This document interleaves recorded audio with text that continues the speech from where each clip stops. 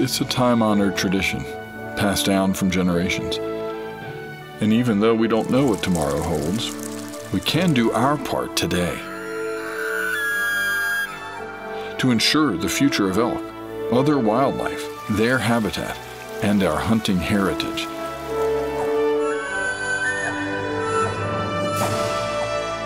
Join today and help us ensure the future. Well, welcome back to another episode of According to Flint. Episode number 24, I'm being told that I was wrong on the last couple. Happy to welcome I'm going to go through some credentials here. The 1992 College National Champion Bull Rider, the 1995 BRCA World Champion, one of the PBR founders, but most importantly, this is the one I like the best, the 1991 Reserve National High School All-Around Cowboy. How's that digging for statistics? The one and only Jerome Davis. Hey, Jerome, 1991. One day I'm on Facebook, and somebody posts a page from like whatever the high school newspaper is. What? You were a bull rider and what? A bronc rider? Bronc rider. Yeah, and if I wouldn't took the re-ride, I'd been the all-around champ. Yeah. So when did you get a re-ride? What round? Tell me the story. The second round, my bronc, I rode him, and I won fourth in the first round in the bronc riding. So I made the short round. But no, it wasn't the cowboy thing to do. You got to take the re-ride. And the freaking bronc threw me off. I didn't make the short round. Okay, here's the quiz. Who was the all-around cowboy that beat you? Golly. I want to say it was a kid out of Utah, but I don't know. We'll go with Wyoming. Was it really? Lynn Sheehan from Wyoming. That's who beat me. Yeah. Well, see, and I knew I had a lead going into it. And what I'd done, I messed around when we was out there at the high school finals, and I'd pulled my groin off. That first bull I had, I won the round, and my dang groin swole up. Well, I'd entered some RA rodeos during the week, and I was wait, okay, hold on. So you're at the high school finals, and you go to other rodeos during the week? Oh yeah, we was in Oklahoma, and I knew there was some a priori rodeos, so we entered the bronc riding, and the bull riding at another one, and we took off and went to there, and dang it, my groin, I should have never got on. But that wasn't the cowboy thing to do back then, That's right. So I got on my bronc there. Well, then time I made the short round in the bull riding, my old groin was so tore up, I couldn't get my bull twisted. If I could have got him rode, I would have. But I had pretty rough shape. So, okay, so here's what I thought was interesting. So I zoomed in a little closer on this picture. Here's, for one, in the bronc riding, Sean Stroh from Montana won the short round that night. Oh, there you go. I know Sean. But you were second in the all-around. Here's third, fourth, and fifth. Okay? I liked this. Third in the all-around, right behind you, was Rondo O'Connor. Yeah. Rondo, he'd have been from California, right? Wasn't Rondo from California? Yeah. Fourth was Chad Klein. Oh, yeah. And fifth was Lonnie Steverson. Tall Lonnie Steverson. How about that? Oh, man. Yeah. I can tell you some stories about Lonnie. Well, me and Lonnie rodeo together, so it was. Yeah. But that's a lot. That's good rough stock guys. Now it's all timed event guys win that stuff, So. Yeah. Think about it. Back then, guys would ride bucking horses and bulls, and you don't see that as much anymore. I mean, not as in all around. Don't seem like. Yeah.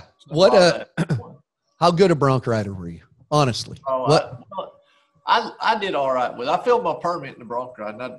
The first weekend I filled it, I went to Stone Mountain, Georgia, and I won second in the bronc riding. And then the next day I went to Franklinton, Tennessee, and I had to go back because I had a kid help me drive. So I slept in the parking lot at his high school while he went to school. Because I was in high school too. I missed 52 days though, but that's a whole other story. But we went to Franklinton, and it was pouring down rain. And that van would run hot that I had. It was about 8 hours over, and that van would run hot. So you couldn't run it over about 60, 70. You get up by 70 now, she's going to run hot. So when we got into town, we was running so late, I said, hey, we just got to we blow it up, at least we'll make it. And we just run it hot. The cop pulled us over, got a ticket. He takes it to town. Long story short, we get in there, and James Harper. Uh-huh. James said, well, son, no, that's the other guy. He said, I tell you what, he said, I'm going to run your bronc in right before your bull. He said, we got to buck that bronc before that bull. He said, and we'll get you bucked. And it was in the rain. And anyway, I won the bronc riding that day and third in the bull riding, and I filled my permit that weekend. But, so to answer your question, I did all right in the bronc riding, but I just loved it. It was good. But the PBR got too big. Well, I know, but wait, I want to go back. You missed 52 days of high school. Yeah. Well, I figured it out. See, in school, no. The way that works is if you miss more than 10, they would automatically give you a 69 in a semester. So what I done was that one semester I missed 9 days, and then the other one I missed like 33 or something like that. It was a lot. But see, the first 9 days I had like a 75, and then when you average the 69 in, I had the 70 and I passed. And you were good. Good. See, yeah. You know how to do it. Like a lot of people, you spent more time and energy trying to figure out how to beat the system than you would have if you'd have just done the system, right? Well, I had to miss the days. I was rodeoing, Yeah. You were probably, I always think it's funny, you hear the old Jim Shoulders story where the principal wouldn't let him leave and he went and made more money than the principal and walked in his office. You're kind of that story where you left high school. What's funny about that is I had a teacher and I had to lay it down to her one day and just show her on paper how I was making more money than she was.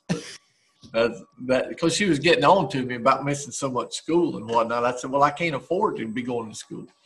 But see, back then, we had all these IPRA rodeos back over here. It was called Longhorn rodeos, and they had them all up down the East Coast. So during the winter, I could just go to them things about every weekend. And then we had all these other – and then I started getting into PRCA rodeos my senior year, trying to fill my permit. So anyway, yeah. What was – when you went to speaking of the high school finals, just curious, what was at that time, 1991 – what was the North Carolina contingency? How big a group went to the high school finals? Was there a lot of kids high school rodeo in North Carolina then as well? That was the best year we ever had. We was 8th in the nation, I think. Wow. And that was pretty good. I don't think we've ever been that good since. We had a bunch of good cowboys back then. Yeah. A pretty decent group of kids, We had, there was some guys there. Jason Tucker and he almost made the NFR in the team roping, and we had Brad Stewart, who went on to win the region and went to the college finals after that. But we had a bunch of good guys, Jason Brumley. Oh, I know Jason. Yeah, Jason ropes picks up and ropes bulls. Yeah, I know Jason. Yeah, well, he made the PBR finals, on the bull riding. So we had some good guys. We had some decent bronc riders, and we had a decent run at it that year. Who was your guy in North Carolina? Whether, yes, it's the old question when you were a little kid or whatever, who helped you? Who was your go-to guy when you were young wanting to ride bulls? Well, it was a lot of people, I just didn't have one guy, but there was a guy. See, the IPRA is so big out here, right? We don't have, I went to one PRCA rodeo in North Carolina the whole time I rodeo. So there was a guy named David Gaither who went to the IFR like 14 times. Mm-hmm. So I would leave a lot of times on Thursday and drive up to Virginia to David's house, and then we'd rodeo all through the weekend. Then I'd try to get back to school on Monday. And so I did that a lot. There was a guy named Robbie Johnson. He a little bit older than I was. And the RA back in them days, though, it was wild. It was a different group. It wasn't your regular old. I don't know how to go about it, but it was a different group of guys. Let me just put it that way. Yeah, I get it. Because when I look back at PBR in the, late 90s or 2003, 4, it was a different group of guys than that is there now. So I get that. That makes complete sense. But and I don't, maybe it still is. Did you just have it in mind? Now, why didn't you, so you're done with high school, why didn't you just go ride bulls and enter? What made you want to go to college? I mean, with all due respect, you just said you didn't really like school. So you headed off to Texas to college. What was your inspiration there? I didn't have I didn't know the ropes, and I didn't know how to go to the pro rodeos a lot. I mean, I'd started going, just around here, but I really didn't know. And I thought, well, this is a leadway, somewhere to go. They were going to put me up for free, and Jim Watkins, he says, we'll get them classes where you'll be able to rodeo. And it was funny because me and my daddy would go talk to them coaches at the high school finals, and I'd already win the IPRA finals were in Oklahoma City, and I won them when I was a junior in high school. And so I had a bunch of colleges, calling me and whatnot. And but when I'd go sit down and talk to them, they were all about the education. And my daddy was kind of like I was, he's like my buddy. He's like, I don't think that's going to work. He ain't gonna let you out of school enough. But when I talked to Jim, he had some teachers. He said, we can get that lined up where you'll be able to rodeo. I said, all right, this is our guy right here. What college was that? What's the name of the college? Odessa Junior College. Oh, it's the Odessa. Yeah, so that's where Jim and Ty and them guys had went, and I thought, heck yeah, this is the deal. And I didn't know how long I was going to college rodeo. I just knew I wanted to get out there and get my feet wet and get to rodeoing, and as it worked out, we pulled it off to win it. But I tell you what was funny, I messed my knee up when we went out there right at the first of the year, and I didn't ride one bull through the first half of the season. My knee was so tore up, and I just wouldn't quit. And I was trying to keep. I had Adam and Gilbert Crillo. They were on our team, but they were rodeoing. But we were good for each other because we didn't want the other ones to outdo us. So we were all trying to. It was a good rivalry, and we was trying to win the Rookie of the Year that year also. But long story short, the rest half of that year, I didn't get thrown off another bull and ended up winning the national title. So with the whole half front, I didn't get one road. So it was crazy. So Adam and Gilbert were on your team. Anybody else we'd know on that team? No, they were probably the best ones, I think, really. Yeah. That, nobody really I can think of stuck out from there. But so we all know you now. And you did good in high school, but listen, let's be straightforward here. Texans, I mean, nobody does it better than Texans, according to Texans. So what they think of you? You're just this redneck kid from North Carolina. Did they bring you in? Did they not know what to think? How'd they treat you? Well, I just tried to, fit in pretty much. But at the end of the day, I wanted to make a point that I was going to be there at the end. But yeah, I mean, it took a little while, but as they seen I could halfway ride, well then they would hang out with me and let me get in the truck. But yeah, it worked out. But I tell you what was kind of cool was my rookie year. So I'd won the college finals on Sunday, and I was up at Reno on Tuesday. Sure.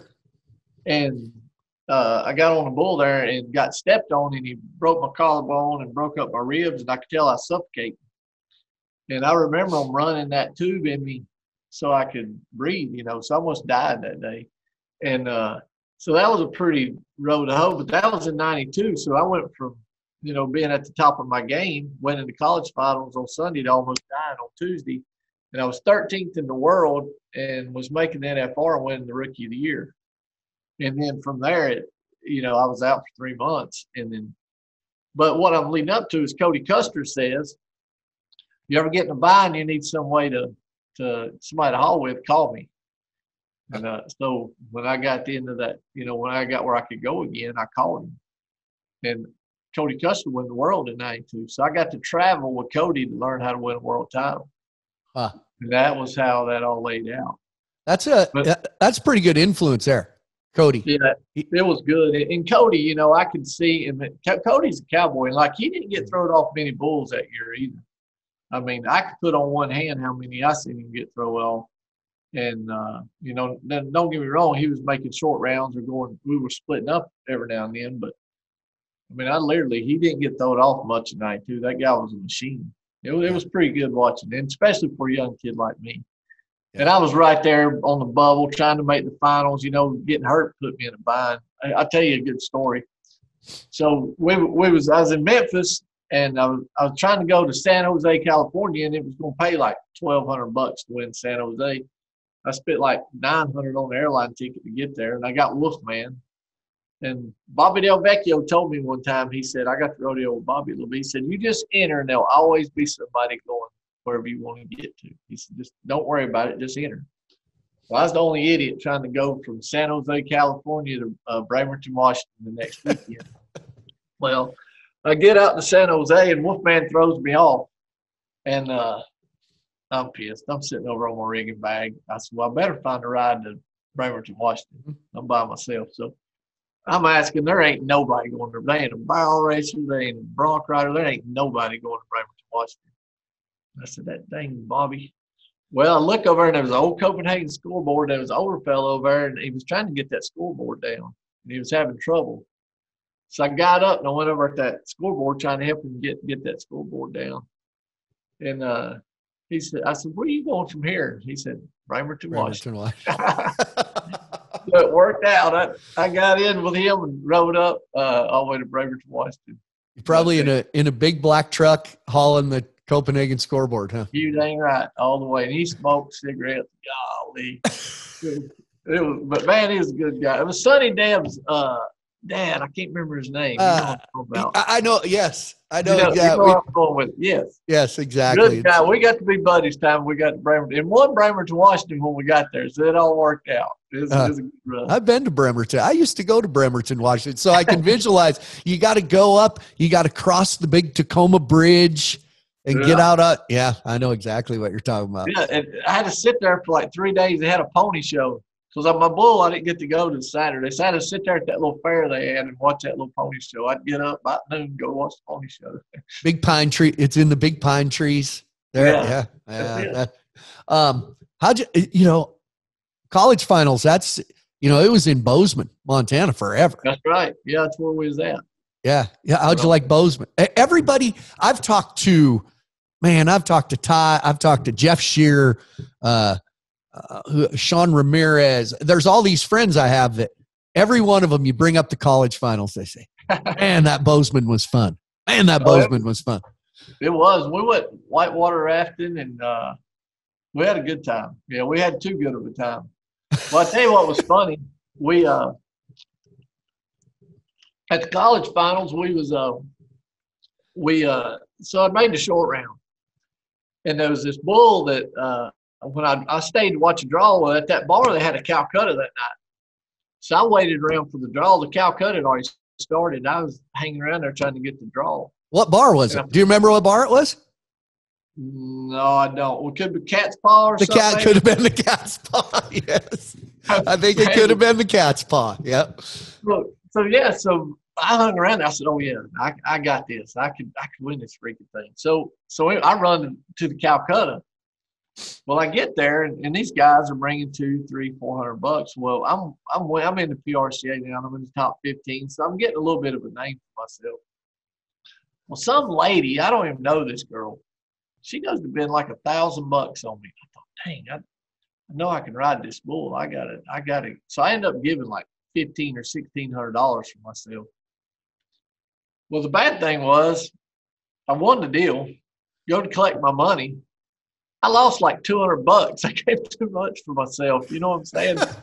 Like I gave more than what I could have won out of the deal after they got their percentage. But that was all good. But I just knew I was going to ride that bull, so I just. I don't think you'd recognize Bozeman now. Bozeman's a little different now than it was. Oh, I mean, it's still great, but it's from 1992 to now, it's probably tripled in size. So. Oh yeah. But the old Brick Breeden Field House still there. They have the Spring College Rodeo in there still. Oh, no kidding. It's a great place. Yeah. So and by the way, I should mention, because I throw this into every conversation. Just recently, my two girls, Montana State Lady Bobcats, national champions at the College National Finals Rodeo. I seen that. Yeah, I did see it. Yeah, you put it online or something. I said, yeah. I don't know. I love college rodeo. After years of going to high school rodeos, I think college rodeo, I love watching it. The Casper, Wyoming does a great job with it. I love the college finals. That's one of my favorite rodeos to go to. So yeah, it's awesome. Yeah, the rodeo deal, it's cool. Yeah. How did you end up? And it's funny you bring up Cody, because a few episodes I had Cody Custer on here, and we talked about this topic I'll bring up, because I'm curious of everybody's kind of take of the tone and what went on. But that meeting where the kind of the idea of the PBR came about with 20 of you or whatever, it's the old story of the 20 guys. How'd you get invited to that? Like, you were getting a name, but right. What was your connection, or did you just happen to be in the right place at the right time? No, you're right. I had just come around, but I was starting to get some ranked bulls rode, and Cody kind of took me under his wing at this point. Custer, because we're kind of it kind of started in the summer, and I'd got to be buddies with Tough and them guys, and so we was rodeoing a lot, but I was the youngest guy there that day. Mm-hmm. So, if them guys would have told me we're going to Rob Banks, I would have been, well, let's do it. These are my heroes. You know what I mean? You got to remember, I'm a guy from North Carolina that only seen these guys on TV until the last 6 months. And now I'm hanging out with them every day, rodeoing. And so just for me to be around them and me getting to be a part of it, I'm loving it. Well, I didn't have $1,000. And I had Sam Applebaum was the guy who was heading all this up. He was like our brain behind this. And if you ever met Sam, I mean, you realize you can't believe PBR got where it's at today. He was a good businessman, but Sam cussed he GD'd everything that every other word, or dropped the F-bomb. And I mean, he's our main guy. And so I had $500, and I gave Sam my 500. I said, look, I got some good bulls drawn in California next week, and I'm going to try to bring you that other 500. He said, all right. So it worked out. I went to California and I got some money, and I won it, and I went back and paid him at 500. So I got my $1,000. I was in. What was your feel sitting in that meeting? Was it an all-day meeting? Was it – I mean, I'm asking you things I've never got to ask people, but was it all day? Was it – here's what I think. I don't think you guys sat in there and said, man, someday we'll pay the winner $1 million bonus. We'll be on CBS. Well, I mean, really it was kind of saying, we're bull riders. We could do this a little better. There wasn't these huge expectations, was there? No, not really. I mean, I think that the bull riders only had kind of started taking off a little bit, and we had, I say we, them guys had the vision more than I did. I was so young and just coming around, but they were guys like, Ted Noose and Tough and Ty and Cody Lambert and them guys, they had a vision. You know what I mean? Now you got to remember they're in their kind of going off the prime of their years, and I'm just coming in, right. But they're starting to, we were busting our butt rodeoing every day, and them guys was getting wore down. They'd been going hard for quite a few years at this point, and they were looking for a deal where we could go rodeo on the weekend and make 10, 15,000, in a weekend. At that time, would have been a great deal, and then be home with their families. And that's where I seen it. I seen it where they were trying to set up a tour like that, and it worked. When the day I remember that day, there were guys that were against it. If I remember right, and I may be speaking, I think it was Marty Standard.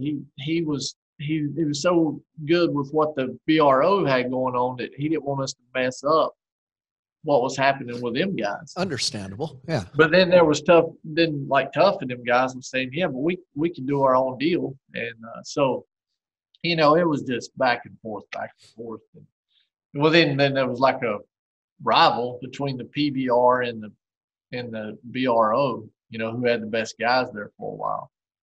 So that was another deal. But yeah, to be there at that meeting that day, it was pretty cool. It was yeah. But it was like you said, it wasn't like, hey, we're gonna pay $1 million. They just had an idea and didn't know where it was gonna go, really. Yeah. Was Cody Lambert even in 1992? Was Cody Lambert always Cody Lambert? Like, you know? Yeah. That was Cody. Yeah.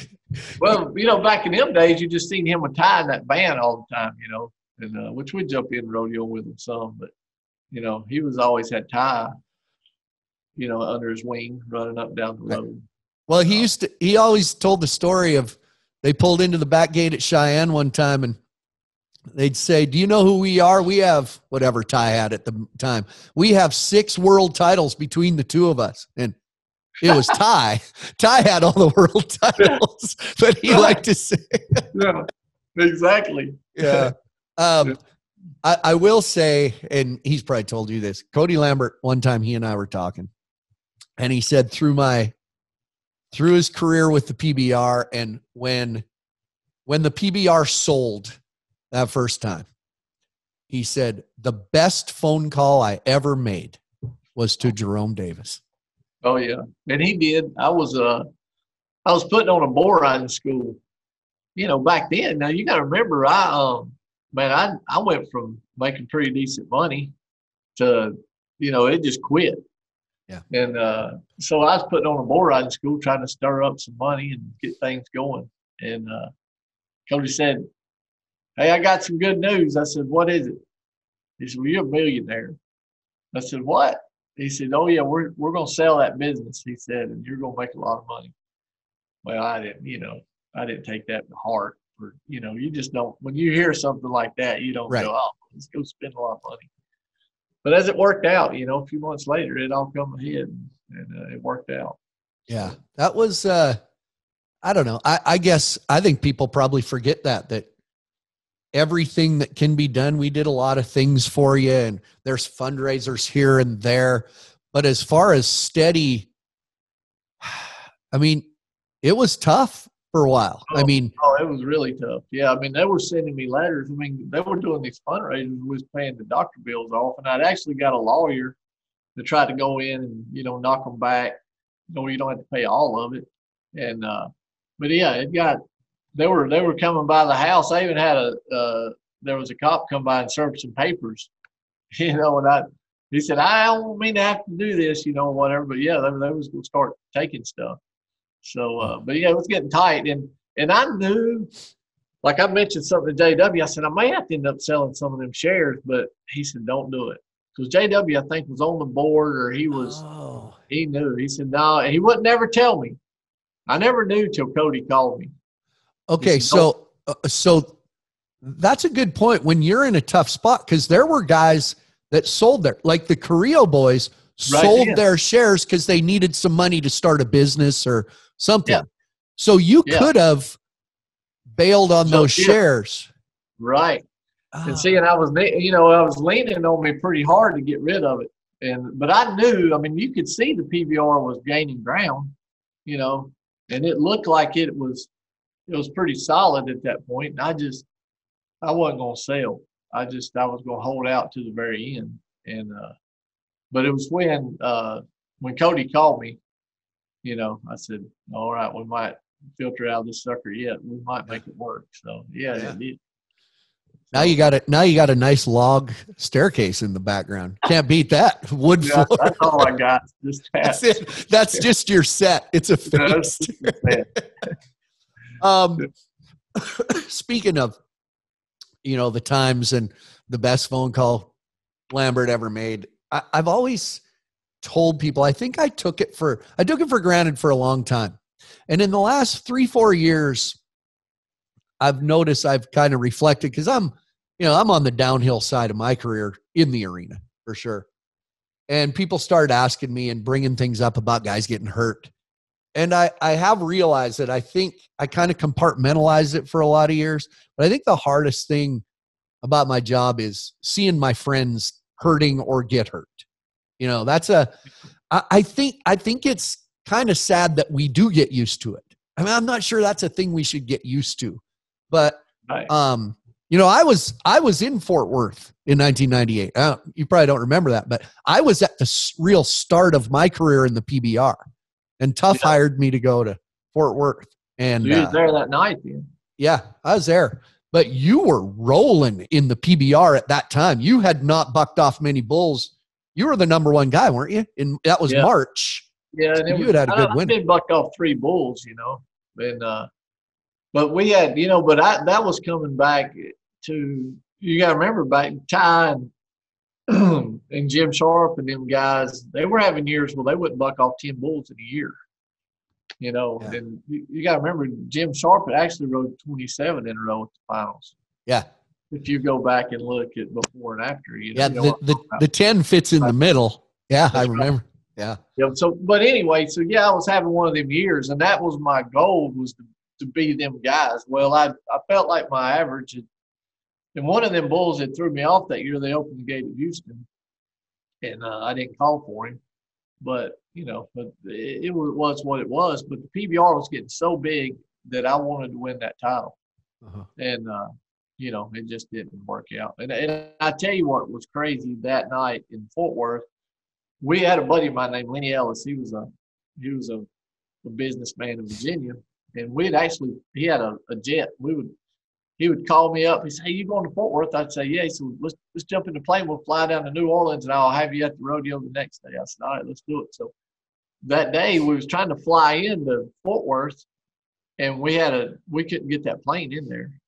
It socked over, or whatever they call it, and got bad. We had to land in Waco, get there barely in time. The guy's not even letting me in the arena.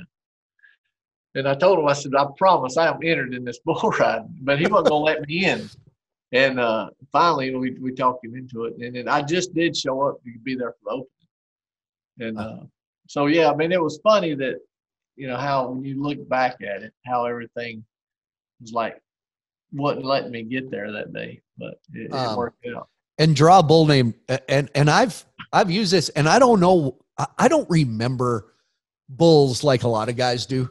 The good ones, I know my favorite bulls of all time. I'm getting now where I'll pay attention a little more, but for some reason, for 20 whatever years, I've remembered that the name of your bull was Knock 'em Out John. Yeah, it was. And I'd had that bull before in Vegas, and he had hit me in the face before like that. And I knew that when I got on him, and I said, well, I'll emphasize really just staying over him so it don't get me back, and bringing me. Right. And then it worked. I was riding him pretty good. And then he jumped forward, and then he got me at the end of my arm. That's when he knocked me out. Yeah. Then I just took the ground, like a swim pool, and broke my neck. It was the ground. It was the ground, not the, Right. It wasn't a hit. Yeah, it was when I was knocked out, and I went over his head, and that's when I broke my neck. I always think with you, because now I've seen other people with similar injuries, kind of close to family dealing with this. I guess now that I know you, maybe not as much, but I always thought that could have gone 2 ways. Like, you were so passionate about bull riding. When an accident like that happens, I think the 2 ways it could have gone is say, I never want to be around bull riding again. That's a sour point. That's a bitter part of my life. It's hurtful. Or that's all I know. That's what I love. I'm going to immerse myself in it. You stayed with what you loved there, but it had to be painful at times to be around it. Well, not be in it. No, that is a lot true. I always want to get, I want to have my hands deep into it, when we have events or whatever, but I get to do, for the shape I'm in, I get to do a lot. And I got a lot of good people around me. That's a lot of it. Yeah. Everybody says, "Oh man, you go bid." I got a lot of good people, that's around me to support me in what I do. And so it works out. But I get to keep raising bulls and do what I love. So it works out. You can go anywhere though. I always find it warms my heart when I see you at a PBR somewhere and all of a sudden you're on the back of the chutes, or all of a sudden you're over here. You can go anywhere and just sit there, and pretty soon you got 4 guys lifting you up somewhere. Oh yeah. It's a pretty good little family you got here, isn't it? No, it is. I mean, them guys, it's like they never forgot me. It's like, hey, you got a spot? That's why I'll probably go over here or there, whatever. Well, there's a spot way up on top of that chute. I bet we can get you up there. And they'll they'll, I'll piggyback while they climb stairs or whatever, but they'll get me where we need to go a lot of times. But yeah, man, them guys are awesome. They really are. But there is ways, I know people that have gone through injuries like you, and it would be pretty easy to get bitter about life, I would think. Well, really easy. But I mean, I think really looking back, I always said that the same mindset that wins a world title is that same mindset will get you through every day, Right. And my good Lord Jesus Christ, I feel like that together makes things happen. And that's me. I think you just gotta, because we all get fed negative energy from all around us, and it's how you take that in, I feel like. And a big negative is me being in this wheelchair. You know what I mean? You just got to have that mindset that takes you through it and go on with it. Because you get up every day, you can either have a good day or a bad day, and you got to remember that. That's how, at the end of the day, you're the one that's going to control that. So, there's a lady that lives at your house she can make your day a little better. She always Tiffany makes my days better. Oh yeah, no doubt. If I did anything good after this deal was getting married to my wife, there ain't no doubt I got a good one. She's a good lady, and she's hung with me all this time. And when I got hurt, we was actually supposed to got married in May, 2 months after I'd got hurt, and so we had to postpone that, and we did it in October. And I tried to run her off because I felt like I didn't want her to go down that road. I loved her, of course, but I felt like she didn't need to be 5 years from now hanging out with a crippled guy. You know what I mean? But she never filtered. She just hung right in there. And I always try not to be that guy.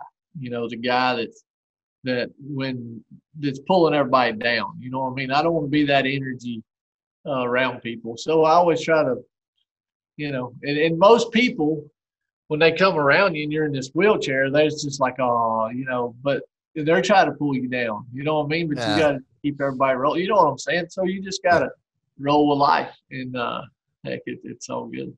I think those of us, this group you talk about that helps you, and I think those of us that are around you a lot, I don't think about it. I mean, honestly, I just see you just go bullshit with Jerome. I just. I don't know. Yeah, that's the way it's supposed to be. You know what I mean? So, I talked to Tiffany one day in an airport, and had a family member kind of going through a similar thing and was asking for a phone number if somebody wanted to call her, and was talking about this, and she's the best anyway. But she had told me, and I kind of paraphrased here, but she said, she told me, people tell me what a great woman I am for being there with Jerome. She said, they're wrong. She said, I am nothing compared to the great man he is. And, like she said, there's never why did this happen to me? There's never a poor me. There's never a what. She said, you've stayed, just like you said, you choose to have a good day every day. And it almost made me tear up. I mean, but that responsibility is yours in a way as well. Yeah, you just got to stay motivated. That's me. I try to, as long as I can stay, and I'm kind of like you are. I mean, you always got little goals that you're always trying to set, or new ideas or new revenues that you want to go down. And that's me. I mean, every day I'm trying to get something else started, and it's good. But I've got a good wife. I mean, she'll say that. Who's that? What was the story of the big? There was my favorite story of hers is you were arguing about who the bigger redneck was. Like you were going to see her family or something, and you're driving down a road. Yeah, it was true. So like when we do, we're rednecks. I mean, there ain't no doubt about it. But we'll always, like, she always tells me that there's more rednecks live in this town where I grew up here in Archdale. They are from where she is in Bennett. Well, I said, well, there ain't no way. Well, we were going to go work some cows, and actually Frankie Smith, Pumpkin Town. Oh, yeah. the clown, he's with us. We're gonna go work cows one day, and he'll even tell us at rodeo sometime. But we're driving, and they're having a Farmers Day festival in town in Bennett, and probably a mile and a half away, I could see a horse going down the road. They're just old girls on the back of this horse, and she's all about to fall off. She's hanging on the back of that camel, that saddle, and you can just see it from way off. And I said, oh, yeah. I told Tiffany, I said, I don't want to hear no more. Because on the back of that had a big old rebel flag. And it was draped over the back of the butt of this horse. And I said, you can call me redneck all you want. I said, but you look right up here. And we're getting closer to this horse, this girl, and her boyfriend's riding it. You know, she's hanging on the back. She's barely hanging, and he's barely hanging on. The old horse ain't been fed. He looks rough. You know, it's. I said, looky right here. And I got to looking, and the closer we got to that horse and that flag and that boyfriend, that girl had a Jerome Davis T-shirt on. I said, God. You lose. Yeah, that's like, oh, it was like automatic loss. That's like my people. I can't win. But it was, hey, I just waved at him when we went by. I could just lost. Possibly my favorite story of all time. I think she told me that story. Oh my God. If I hadn't rubbed it in so bad, you know, but it was just as we got there where I could read her T-shirt. Because what happened was when I got hurt, they had these T-shirts that helped Jerome buck the odds. And that was the T-shirt. She had that T-shirt on the back, and there it was. I said, oh, God. Anyway. But, hey, oh, God. Hey, this wasn't your wife? This just flashed in my head. Wasn't she a track star? Am I wrong? Yeah. There? No, you're right. Yeah, she did. She'd won. I don't know if she won the state. I know she won our division and all that. She went to state. I don't think she ever won the state, but she was right there close. She was a sprinter, right? Yeah, ran 100, 200, that kind of. Yeah, that's right. Yeah. She said because she had a big old booty. That's why she got a sprinter booty. That's what she said. Maybe she and I should race someday. I'll have to. Bad knees, but that would be good. That'd be awesome. Well, my legs ain't exactly great. I'm always trying to get her to race somebody. I got a bad knee. That's what she'll say. Well, my legs ain't great, so that'd be good. There you go. Tell us, because I know a lot of people who watch this. What about Davis Rodeo Ranch? What are you raising? Tell me about your ranch. Yeah, so me and Tiff, we got together like in 93. We got married in 98, but in about 93, we actually had a herd of cows together. Her daddy used to put on rodeos, and me and my dad put on bull ridings here at the house. And so we just got us a herd together, and she actually gave me 12 head of rodeo heifers one year. And I told her all she was doing to give me a feed bill, but we ended up raising. That's where our herd started, and so now we Boot Barn got involved with us, and we're doing Wild West Wednesdays, and we have a rodeo here the first and third Wednesday of every month here at the house. So that's really turned out to be really good. And then we got our PBR is 22 years this year. So we got it coming up, and it'll be Labor Day weekend. And then we're hauling almost every weekend. You know, we was in Tryon this weekend at PBR, so with our bulls. But do a lot of futurity deals, either bull competitions. I got partners with that. I got, that's kind of our deal. I got quite a few partners and hauling these futurity calves around and training futurity calves and having events. And, at the end of the day, I'm still doing something that I really love. And, I'm able to keep going. So do your bulls have something they go back to? I know a lot of guys, have certain bulls that they believe in or had. What's your deal? Well, that's a good question. We had, when me and Tom Tig was together, I had Nightlife and a lot of them bulls. So we've got a lot of that genetics, but the one I think that really changed our breeding deal was Super Creek. He won the American Heritage that year as a 2-year-old, win like 92,000 that year. And we started breeding him. And we took 11 bulls this weekend, and I think we was looking at on the trailer, 9 of them bulls were either sons or grandsons of Super Free. We was talking about that, but now I'm big on Showtime. You know, the Daddy, the Bruiser, and some of them. And I've got a lot of Showtime genetics startup in there now. Back to that, it's working really good. And I've got another bull, LaGrande, that's been really good, and his calves have been outstanding lately. So, you know, we just try to improve every year. Is it you know, a lot of horse people, and I've been probably in the last 20 years closer to looking at the horse breeding program. Are bull guys like horse guys, where in the horse deal you can trace it stronger back to the mare? Oh yeah, I've heard guys say the cow is the deal, right? Yeah, because I mean, there's a lot of good bulls out there, but it's got that cow that's going to make that leap. You know, it makes that difference between, you know, having an ordinary decent bull to having a superstar. You know, you got to have that cow. Yeah, for sure. I know you get a lot of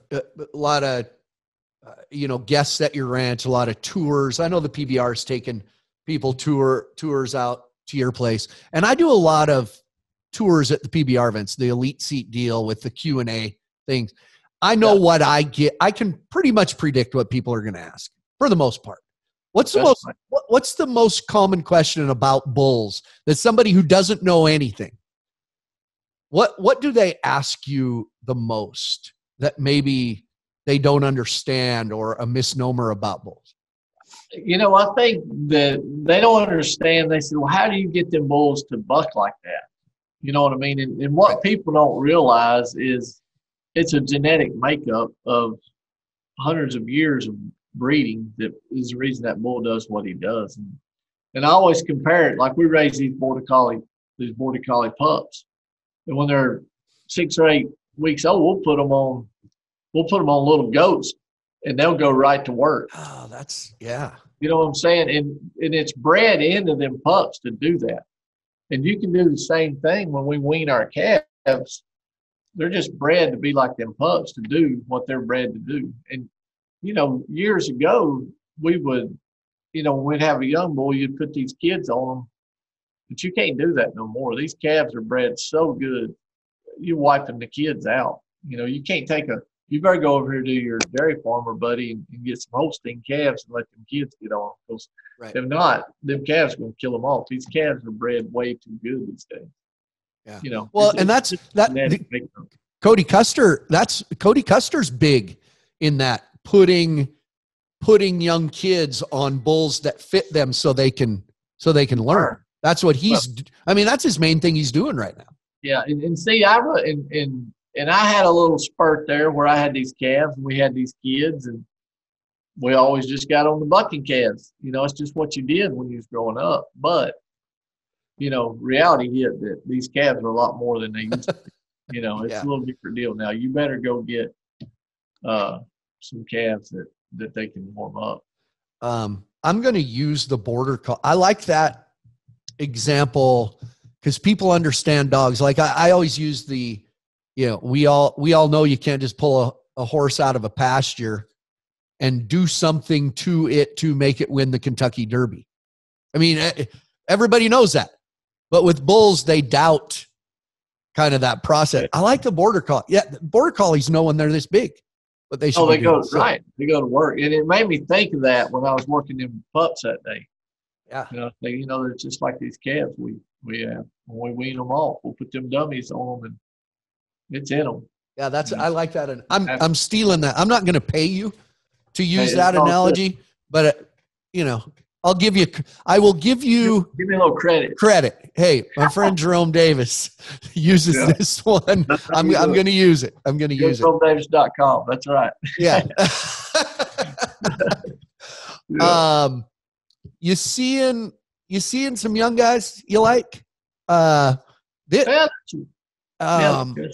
PBR. Speaking of the kind of bulls you're breeding, it's been tough on guys. Oh yeah. I mean, there's guys, man, you get dick slammed week after week. It's tough on them. But there's some good young. I'm noticing all of a sudden now the Brazilian pipeline. They just kind of keep coming. But there's some young American guys that look pretty good right now. Yeah, there is. You know, I was there this weekend at Tyron and you know, Dalton Castle. You know, guys like that. You know, there's some young kids that look good, and I feel like we're getting through that spurt. You know, we had a spurt there for a little bit. It seemed like to me where it was just dead. We weren't getting no young guys coming in, you know, not a lot, maybe one or two, but here lately, and I don't know if it ain't where we've had them, these kids are getting old enough. We figured out we better quit killing them off on them young calves and let them learn a little bit. Yeah. It seemed like we're at that point maybe now where these guys are starting to come from there. You know, I agree. A little more of it. I agree. I'm with you. I think Dalton Castle. Now, here we're saying this publicly. He impresses me in every way, not just how he rides, but the kind of kid he is too.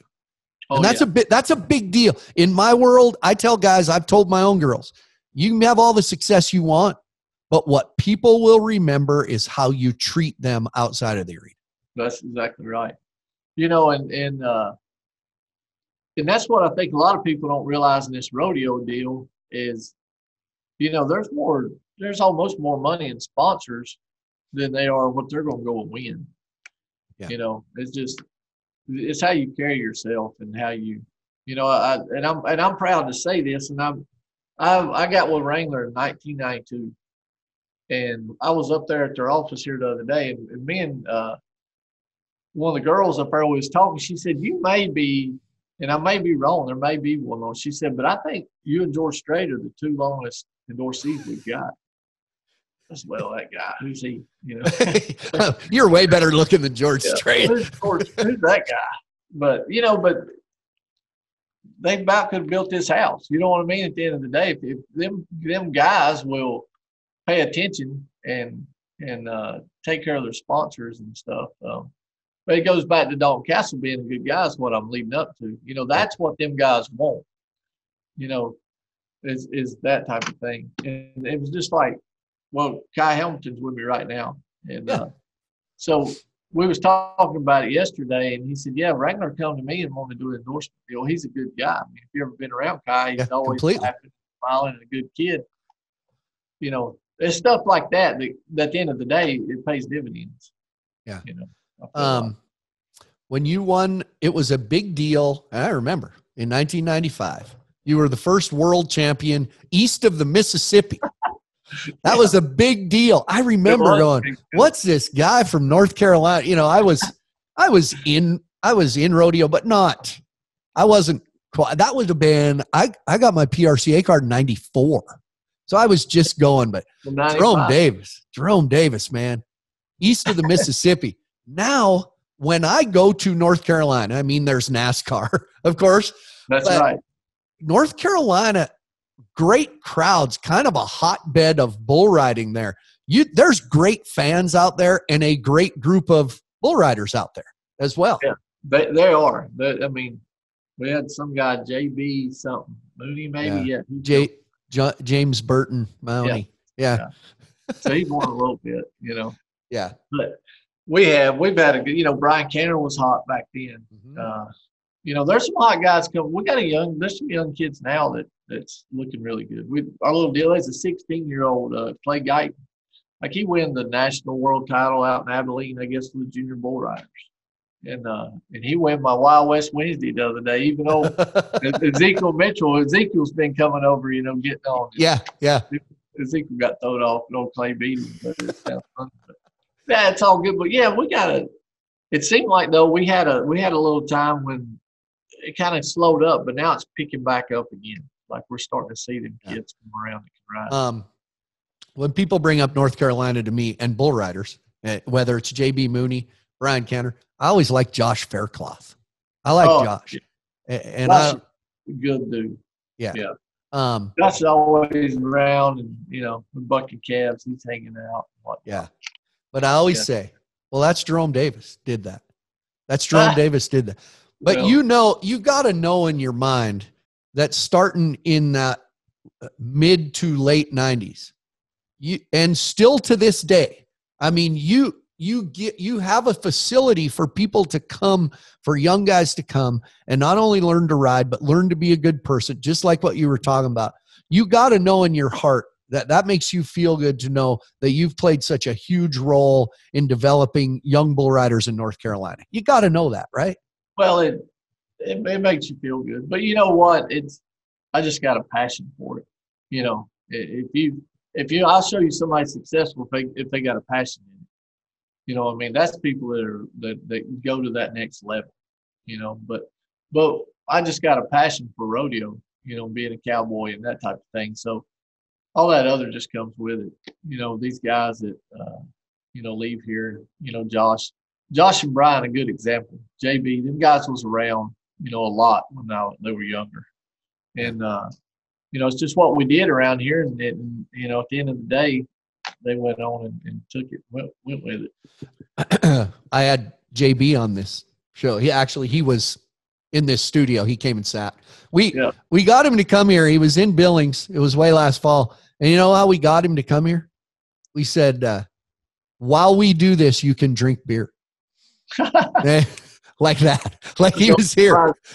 He was here. But I always ask, and I'm going to ask you, I always ask bull riders, and probably not every one of them, who the greatest bull rider in person that they ever saw. Who was the best bull rider they ever saw? And you know what JB Mooney's answer was? Brian Cantor. Brian Cantor. You're right. He said Brian Cantor at a time was the greatest bull rider he ever saw. That is, so you knew that. Oh, yeah. Yeah. No, Brian, he was awesome. Brian got stepped on it was out in California, and I don't know, it just seemed like after he got stepped on in the head out there. And I don't know if he ever bounced back after that. Yeah. And he had his knee messed up. He wrecked a motorcycle down here playing, tore his knee up, and then it was his hip. Yeah. His hip got infected. You know, he just had the hip was a bad deal. He just had bad luck hit him all at one time, it seemed like, and hard to bounce back. Do you think in the bulls they're riding now in the PBR, when Jess Lockwood was a junior in high school rodeoing in Montana, a lot of parents said that Jess Lockwood's going to be the next PBR world champ. I said, I'll tell you what he needs to do. He needs to grow about 5 inches and gain about 25 pounds or he'll get busted in half. Lo and behold, Jess Lockwood grew about 5 inches and gained about 25 pounds. But, you know, I always said Brian Cantor, he was tiny. And I don't know that helped you. That's tough. The bulls they're riding now, that's tough. It is. I mean, them little guys, I mean, they can, when they ride, they ride. But it's like Lane used to say, you know, you got to be able to bounce back from it. And don't get me wrong. Now Brian was tough, don't get me wrong, but his body just wouldn't hold up a lot of times, you know. And that's what got him was his body at the end of the day. Yeah. You know, his hips and his knees and everything else he had going on. Okay, best bull rider you ever saw. Excluding yourself on video. Well, I mean, I'm a JB fan, but the years of Jim Sharp, you know, I think he threw it off. He told me it was like 6 or 8 bulls in 1 year. Yeah. You know, and you can say, the bulls wasn't his rank, and the bulls were harder to ride, a lot of them. They were out of line, you know, just big old brindles. And today, if they don't kick over their head and spin, they're on Cody's ass about getting rid of them. Yeah. You know, they want them bulls that are, you know, if we had bulls like that to get on every day, man. But, you know, the 2 guys that stick out in my mind were Tough and Jim. I think in the late 90s or early 90s.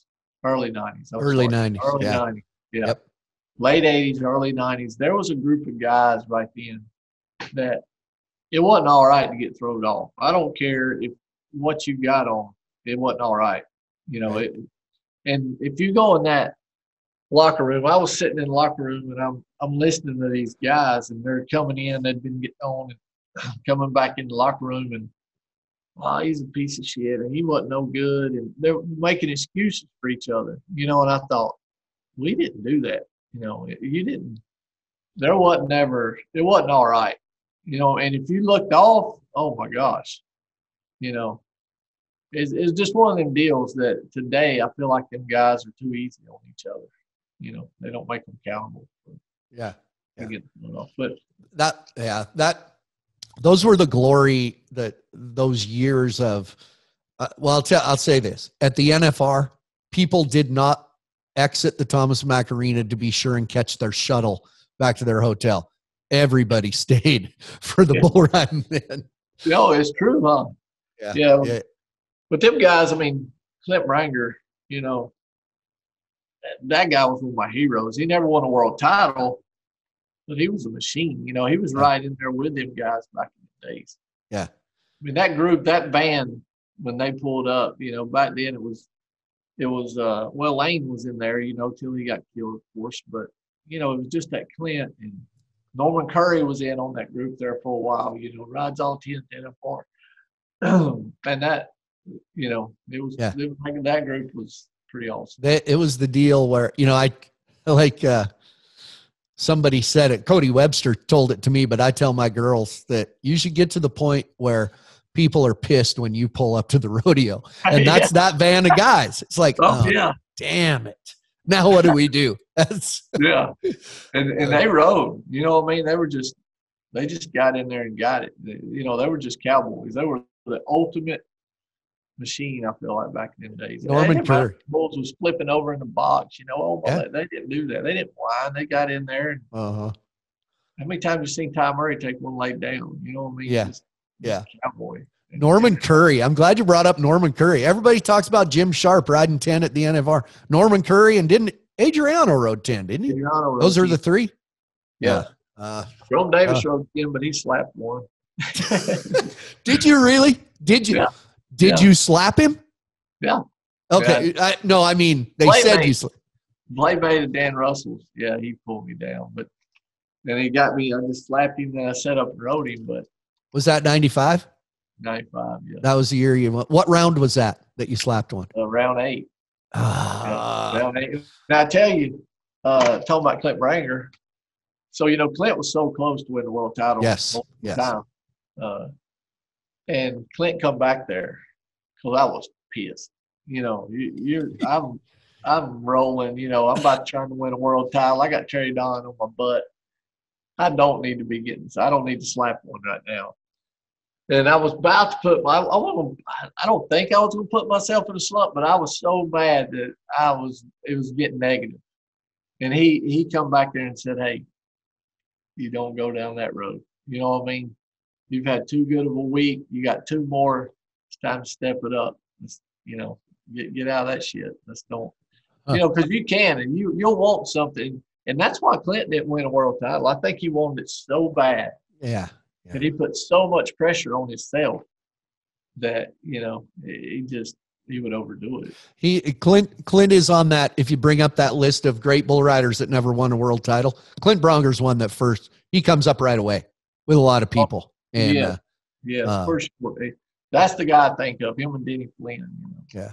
There's another Montanan that comes up once in a while, Scott Bredding. Scott Bredding was a great bull rider. For sure. Too. Yeah. No doubt. So they're not far. They're somewhere within an hour of where we are, where I am right now. Those two are somewhere. Yeah. That's awesome. Yeah. So Scott, he's a good dude. Yeah. Well, listen, Jerome, I could tell stories all day with you, especially if there's more about a redneck with a Jerome Davis t-shirt on. But I think I'll see you somewhere soon this fall or somewhere. I like to see you guys. I see Tiff more than I see you probably, but listen, I appreciate your time. I appreciate the stories. Like I say, you're just Jerome, but every once in a while I step back and I go, man, that guy does a lot for a lot of people, and it does not go unnoticed. And I appreciate what you do in the bull business for the young guys and for guys like me. You've always been, since 1998, you've been treated me like nothing but gold. And like I said, that's what we remember. And that's what I always remember about you. So same here. I mean, shoot, always been a fan. Well, someday I'm going to get out to the Jerome Davis Invitational at your ranch and wow the crowd. So we're going to do it.